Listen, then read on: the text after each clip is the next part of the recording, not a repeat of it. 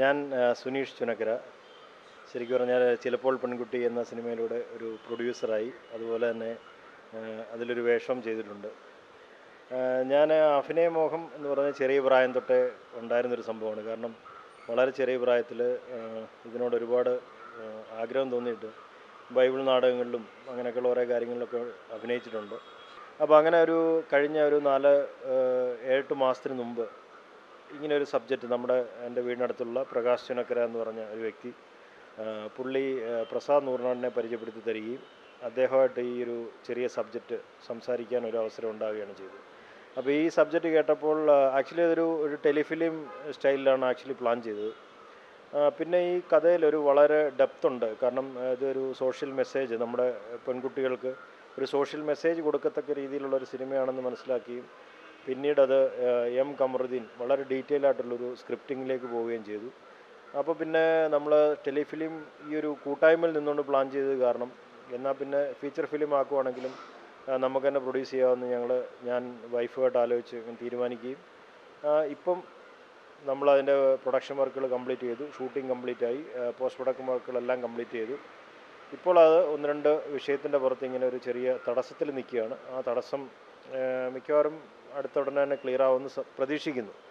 പിന്നെ നമ്മളിപ്പോൾ ഇത് ആക്ച്വലി 2 പ്രാവശ്യം നമ്മളിത് റിലീസ് ചെയ്യാനായിട്ട് ഡേറ്റ് ഫിക്സ് ചെയ്തു. ഒന്ന് നമ്മൾ ഈ ഓണത്തിന് നമ്മൾ പ്ലാൻ ചെയ്തായിരുന്നു. അപ്പോഴാണ് നമ്മുടെ ഈ പ്രളയവും പ്രശ്നങ്ങളൊക്കെ ഉണ്ടായിട്ട് നമ്മൾ അത് മാറ്റിവെച്ചു. പിന്നെ അതിന് ശേഷം ഇപ്പം നവംബർ 20 അതിൻ്റെ പ്രൊമോഷൻ വർക്കുകളും പോസ്റ്ററും പബ്ലിസിറ്റി എല്ലാം നമ്മൾ ശരിക്കും പറഞ്ഞാൽ ചെയ്ത് കഴിഞ്ഞിരുന്നു. പക്ഷേ ഈ ചെറിയ സാങ്കേതിക തടസ്സങ്ങൾ, അതായത് ഒന്ന് നമ്മുടെ ആനിമൽ വെൽഫെയർ ബോഡിയിൽ നിന്ന് നമുക്ക് കിട്ടേണ്ട 1-2 ക്ലിയറൻസ് NOC, ആ സാധനം നമുക്ക് ഇതുവരെ കിട്ടിയിട്ടില്ല. അപ്പോൾ അതൊരു ചെറിയ വിഷയമുണ്ട്. പിന്നെ അത് കൂടാതെ നമ്മുടെ ട്രെയിലറിനകത്ത് നമ്മൾ ഈ ആസിഫ കത്വ കാശ്മീർ ഈ സംഭവമായിട്ട് ചെറിയൊരു ലിങ്ക് ഈ സിനിമയ്ക്കുണ്ട്. ലിങ്ക് എന്ന് വെച്ച് കഴിഞ്ഞാൽ അത് ഫുൾ ലെങ്ത് നമ്മൾ ആ ഒരു സബ്ജക്റ്റ് അല്ല ഈ സിനിമയിൽ സംസാരിക്കുന്നത്. എങ്കിൽ തന്നെയും നമ്മുടെ കേരളത്തിലുണ്ടാകുന്ന ഇത്രയും സോഷ്യൽ മീഡിയാസിലും അതുപോലെ തന്നെ പത്രമാധ്യമങ്ങളിലും TV ചാനൽസിലും ഒക്കെ നിരന്തരം വന്നുകൊണ്ടിരുന്ന ഒരു വിഷയമാണ് ഈ കത്വ സംഭവം എന്ന് പറയുന്നത്. അപ്പോൾ ആ സംഭവത്തെ ബേസ് ചെയ്തിട്ട് ആ കുട്ടിയുടെ ഒരു സ്വപ്ന സഞ്ചാരമാണ്. ഒരു കുട്ടി നമ്മുടെ കേരളത്തിൽ നടക്കുന്നൊരു സംഭവമായിട്ട് ആ സംഭവം ലിങ്ക് ചെയ്യും, ആ സ്വപ്നത്തിൽ കൂടി ഈ കഥ പറഞ്ഞു പോവുകയും ചെയ്യുന്നൊരു ചെറിയ ത്രെഡ് മാത്രം നമ്മൾ അതിനകത്ത് ഉപയോഗിച്ചിട്ടുള്ളൂ. അല്ലാതെ ഒരു ഫുൾ ലെങ്ത് കത്വ സംഭവമായിട്ടുള്ള ഒരു സിനിമയല്ല. പക്ഷേ എന്നിരുന്നാലും നമ്മളിപ്പോൾ ഇത് സെൻസറിന് സബ്മിറ്റ് ചെയ്തപ്പോൾ സെൻസർ ബോഡിയിൽ നിന്ന് ഈ ഒരു വിഷയം വളരെ സെൻസിറ്റീവായിട്ടുള്ളൊരു വിഷയമാണെന്ന് അവർ നമ്മളോട് ചർച്ച ചെയ്യുകയും അത് കാരണം ഒരു റിവ്യൂവിങ് കമ്മിറ്റിക്ക് അത് വിടേണ്ട ഒരു ആവശ്യകത ഉണ്ട്. അപ്പോൾ അതുകൂടെ കഴിഞ്ഞിട്ട് നിങ്ങൾക്ക് ഫൈനലായിട്ട് ഇത് സെൻസർ ചെയ്യാനുള്ള ഒരു അപ്രൂവൽ അവർ തരത്തുള്ളൂ എന്ന് പറഞ്ഞിട്ടുണ്ട്. അപ്പം ആ 2 വിഷയം കാരണം ഇപ്പോൾ നമ്മൾ ശരിക്കും ഇങ്ങനെ സ്റ്റക്കായി നിൽക്കുകയാണ്. മിക്കവാറും ദൈവത്തിൻ്റെ കൃപ ഉണ്ടാവും എന്നാണ് ഞങ്ങൾ പ്രതീക്ഷിക്കുന്നത്. തീർച്ചയായിട്ടും വേണം. ഇതുപോലൊരു സബ്ജക്റ്റ് ഇതിനകത്ത് നമ്മൾ ലാഭം നോക്കിയിട്ടല്ല, ഒരു കൊമേഴ്ഷ്യൽ സിനിമയായിട്ട് ഇതിനെ ആരും കാണാൻ പാടില്ല. കാരണം വളരെ സട്ടിലായിട്ട് വളരെ ശാന്തമായിട്ട് പറഞ്ഞു പോകുന്ന അവസരങ്ങളാണ് ഈ സിനിമയിലുള്ളത്. ഒരു വലിയ സ്റ്റാർ കാസ്റ്റ് നമ്മൾ ഈ സിനിമയിൽ ചെയ്തിട്ടില്ല. കാരണം ഒരു വലിയ സ്റ്റാർ കാസ്റ്റിൻ്റെ ആവശ്യം നമ്മുടെ ഈ സബ്ജക്റ്റ് പറയാൻ ആവശ്യമില്ല. അപ്പോൾ അത് കാരണം ഞങ്ങൾ കൂട്ടായിട്ടൊരു തീരുമാനം എടുക്കുകയും നമ്മൾ ഒരു ഓഡിഷൻ നടത്തിയിട്ട് അതിൽ നിന്ന് 2 കുട്ടികളെ നമ്മൾ സെലക്ട് ചെയ്യും. പിന്നെ അതിൽ അഭിനയിച്ചിരിക്കുന്ന ഒട്ടുമിക്ക ആൾക്കാരും പുതുമുഖങ്ങളാണ്, ഞാൻ ഉൾപ്പെടെ. കാരണം ഞാനും ഈ അഭിനയമോഹം കൊണ്ട് നടന്നുകൊണ്ട് അതിലൊരു വേഷം നമുക്ക് ചെയ്യാവുന്ന അങ്ങനെ ആഗ്രഹത്തോടെ ചെയ്യുകയും അത് നന്നായിട്ട് ചെയ്തു എന്നാണ് എൻ്റെ ഒരു വിശ്വാസം. അത് ശരിക്കും നമ്മൾ പ്രേക്ഷകർ കണ്ട് വിലയിരുത്തി നമ്മളെ മുന്നോട്ട് പോകാൻ നിങ്ങളുടെ ഏവരുടെ അനുഗ്രഹം ഉണ്ടാവണമെന്ന് ഞാൻ ഒരു വലിയ കലാകാരൻ എന്ന നിലയിൽ ഞാൻ അഭ്യർത്ഥിക്കുകയാണ്. കാരണം ഈ ഒരു സിനിമ നമ്മുടെ കുട്ടികളിലേക്ക് എത്തുക, നമ്മുടെ മാതാപിതാക്കൾ കാണുക എന്നുള്ളത് ഇന്നിൻ്റെ ആവശ്യമാണ്. കാരണം നമ്മൾ എവിടെ ഇരുന്നാലും കേൾക്കുന്നത് പ്രായഭേദമന്യേ കൊച്ചുകുട്ടികളെന്നില്ല, മുതിർന്നവരെന്നില്ല, നമ്മുടെ വല്യമ്മമാരെന്നില്ല, വല്യമ്മച്ചിമാരെന്നില്ല, ആരെന്നില്ലാതെ ഇന്ന് വളരെ ഏറെ പീഡനം, പലതരത്തിലുള്ള ശാരീരികവും മാനസികവുമായിട്ടുള്ള പലതരത്തിലുള്ള പീഡനം അനുഭവിച്ചുകൊണ്ടിരിക്കുന്ന ഒരു കാലഘട്ടത്തിലാണ് നമ്മളിന്ന് കടന്നു പോകുന്നത്. അപ്പം അതിന് ശക്തമായിട്ടൊരു നിയമവ്യവസ്ഥയില്ല. ഞാൻ ശരിക്കും സൗദി അറേബ്യ എന്ന് പറഞ്ഞാൽ പരിപാവനമായ ഒരു സ്ഥലത്താണ് ഞാൻ വർക്ക് ചെയ്യുന്നത്.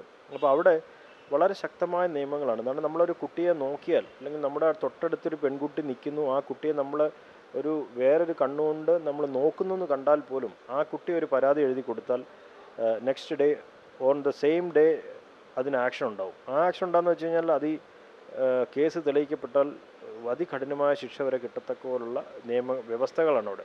നമ്മൾ അത്രയും വേണമെന്ന് പറയുന്നില്ല, എങ്കിൽ തന്നെയും ചില നിയമമാറ്റങ്ങൾ നമുക്ക് ആവശ്യമാണ്. നമ്മൾ ഈ വെറുതെ എന്തെങ്കിലും ഒരു കേസിൽ പെട്ട് അല്ലെങ്കിൽ ഒരു പെൺകുട്ടി ടീസ് ചെയ്തൊരു കേസ് ഉണ്ടാവുകയും അവനെ എടുത്ത് ജയിലിൽ കൊണ്ടിടുകയും അവനവിടെ ജയിലിൽ കിടന്ന് ബിരിയാണി മുട്ടയും തിന്ന് ശരീരം വീർപ്പിച്ച് അവൻ സുന്ദരകുട്ടപ്പനായിട്ട് നമ്മളെക്കാട്ടും നല്ലവനെ പോലെ ജയിലിൽ നിന്ന് ഇറങ്ങുന്ന ഒരു അവസ്ഥയാണ് നമ്മളിന്ന് കാണുന്നത്. ശരിക്കും നമുക്കതല്ല വേണ്ടത്. നമുക്ക് വേണ്ടത് ശരിക്കും ശക്തമായ നിയമം വന്ന് ജനങ്ങളെ പാഠം പഠിപ്പിക്കുന്ന, അതായത് ഈ ശിക്ഷ കണ്ടിട്ട് വേറൊരു വ്യക്തിക്ക് ആ ശിക്ഷ അല്ലെങ്കിൽ അങ്ങനത്തിലുള്ളൊരു ഒരു തെറ്റ് ചെയ്യുവാൻ ഒരു കാരണവശാലും തോന്നാൻ പാടില്ല. അങ്ങനെ ഒരു തെറ്റ് ചെയ്യാൻ അവൻ്റെ മനസ്സിൽ ഉദിക്കുമ്പോൾ തന്നെ അവന് ചിന്തയുണ്ടാവണം, ഇങ്ങനൊരു സംഭവം ഉണ്ടായാൽ ഇതായിരിക്കും എൻ്റെ അവസ്ഥ. അപ്പോൾ അങ്ങനത്തെ ഒരു അവസ്ഥയിലേക്കാണ് നമ്മുടെ കേരളം വളരേണ്ടത്. അപ്പോൾ അങ്ങനെ നമ്മുടെ കുട്ടികൾ സുരക്ഷിതരായിട്ടെങ്കിലേ ഇരിക്കുകയുള്ളൂ. 100% സത്യസന്ധമായിട്ട്. എനിക്കും 2 പെൺകുട്ടികളുണ്ട്. അവരും ഇപ്പോൾ +1 +2 ആവാൻ പോകുന്നു. അപ്പോൾ ആ കുട്ടികളെ പോലും എനിക്ക് നെക്സ്റ്റ് ഞാൻ എന്താണ് ചെയ്യേണ്ടത്, ഞാൻ അവരെ എങ്ങനെ നാട്ടിൽ കൊണ്ട് നിർത്തും, അല്ലെങ്കിൽ എനിക്ക് ജോലിയായിട്ട് വലിയ നാട്ടിൽ നിൽക്കേണ്ട അവസ്ഥ വരുമ്പോൾ ഞാൻ എൻ്റെ വൈഫിനെയും എൻ്റെ മക്കളെയും എങ്ങനെ ഞാൻ വിശ്വാസപൂർവ്വം നാട്ടിൽ കൊണ്ട് നിർത്തും എന്നുള്ളൊരു വലിയ ചോദ്യമാണ് എൻ്റെ മുമ്പിൽ നിൽക്കുന്നത്. അപ്പം അതെല്ലാം കൂടെ ഉൾക്കൊണ്ടുകൊണ്ടാണ് നമ്മൾ ഇങ്ങനൊരു സിനിമ എടുക്കാനായിട്ടുള്ള തീരുമാനം ഉണ്ടായതും. അത് ഞങ്ങൾ മാക്സിമം ഞങ്ങളുടെ എഫേർട്ടിനപ്പുറം ഒരുപാട് ഞങ്ങളുടെ പരിധികൾക്കപ്പുറം ഞങ്ങൾ ഇത് എല്ലാവരിലേക്കും എത്തിക്കാൻ ഞങ്ങൾ ശ്രമിച്ചുകൊണ്ടിരിക്കുകയാണ്. ഈ ചിലപ്പോൾ പെൺകുട്ടി എന്ന ഒരു ചോദ്യത്തിലേക്കാണ് ആ സിനിമ പോകുന്നത്. ആക്ച്വലി ആ ചിലപ്പോൾ പെൺകുട്ടി എന്ന കുട്ടിക്ക് പറയാനുള്ള ഉത്തരങ്ങൾ, ആ ചോദ്യത്തിനുള്ള മറുപടി നിങ്ങൾ തിയേറ്ററിൽ വന്ന് കാണുമ്പോൾ തീർച്ചയായിട്ടും നിങ്ങൾക്ക് ആ സിനിമയിൽ നിന്ന് കിട്ടും.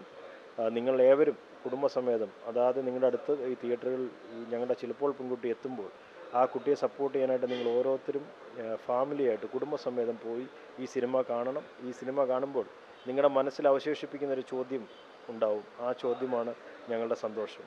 ആ ചോദ്യത്തിലേക്ക് നിങ്ങൾ എത്തിക്കുക. നിങ്ങളുടെ കുട്ടികൾ ആരോട്, എങ്ങനെ, എപ്പോൾ, എവിടെ പെരുമാറണം, എന്തായിരിക്കണം നമ്മൾ, എങ്ങനെ നമ്മൾ വസ്ത്രധാരണം ചെയ്യണം, എങ്ങനെ നമ്മൾ മറ്റുള്ളവരോട് ഇടപെടണം, എങ്ങനെ ആയിരിക്കണം നമുക്കൊരു പ്രശ്നം ഉണ്ടാകുമ്പോൾ നമ്മൾ ആരോടൊക്കെ ഇത് പറയണം. അപ്പോൾ എന്നൊക്കെ ഒരു കുട്ടികളെ, പ്രത്യേകിച്ച് പെൺകുട്ടികളെ ആ ഒരു അവയർനെസ് കൊടുക്കുക എന്നുള്ള ഒരു ബോധ്യത്തോടുകൂടി തന്നെയാണ് ചിലപ്പോൾ പെൺകുട്ടി എന്ന സിനിമ ഞാൻ നിർമ്മിക്കാൻ മുന്നോട്ട് വന്നതും. അത് ഡയറക്റ്റ് ചെയ്ത പ്രസാദ് ആണെങ്കിൽ തന്നെയും ആ ഒരു തത്വത്തിൽ ഉറച്ചു നിന്നുകൊണ്ടാണ് ഞങ്ങൾ ഈ സിനിമ ആക്ച്വലി ചെയ്തിരിക്കുന്നത്. അപ്പോൾ തീർച്ചയായിട്ടും എല്ലാവരും തിയേറ്ററിൽ പോയി ഈ സിനിമ കാണണം.